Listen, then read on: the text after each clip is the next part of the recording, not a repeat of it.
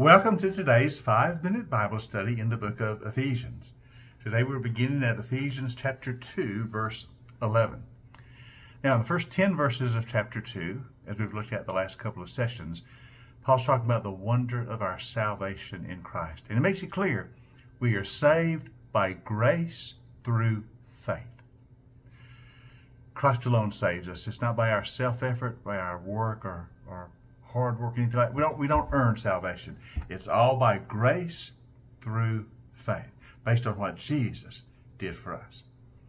Now, as he goes on in verse 11, he wants us to understand that salvation is for everyone, and experiencing the saving grace of Christ makes us one.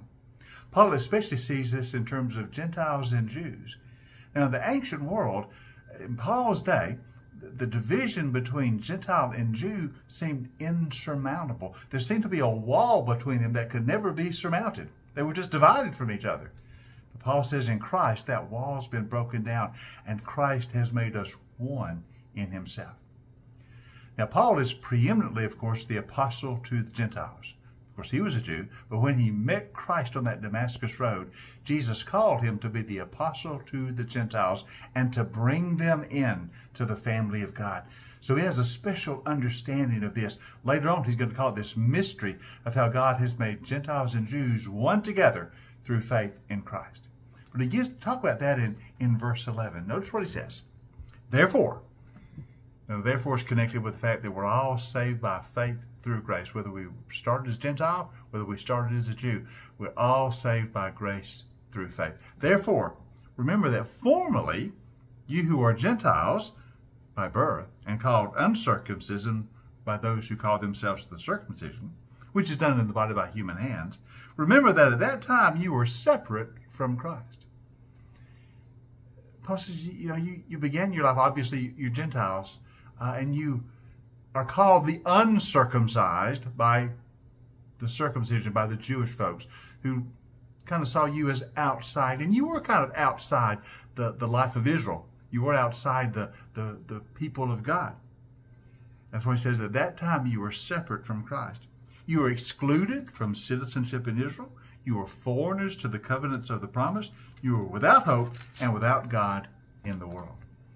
In other words, before, you were not part of the life of Israel. You were not a descendant of Abraham. You do not understand the life of the covenant that is contained in the Old Testament.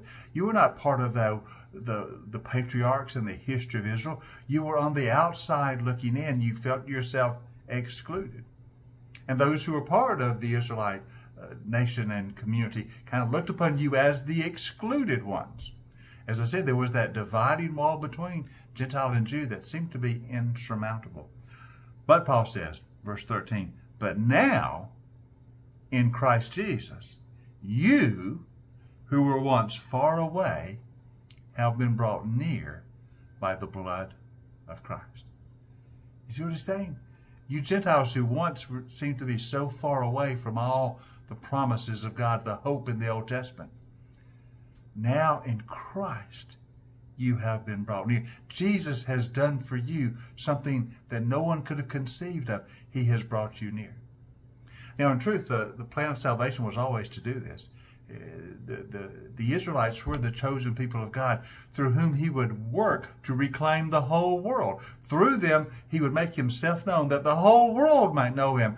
Through them would come the Messiah who would bring all back in.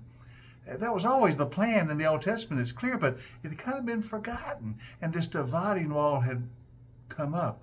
But now in Christ Jesus, that wall has been broken down. Now in Christ Jesus, you Gentiles who once were so far away, it seemed, by his blood he has brought you near. The blood of Christ has saved us all and made us one.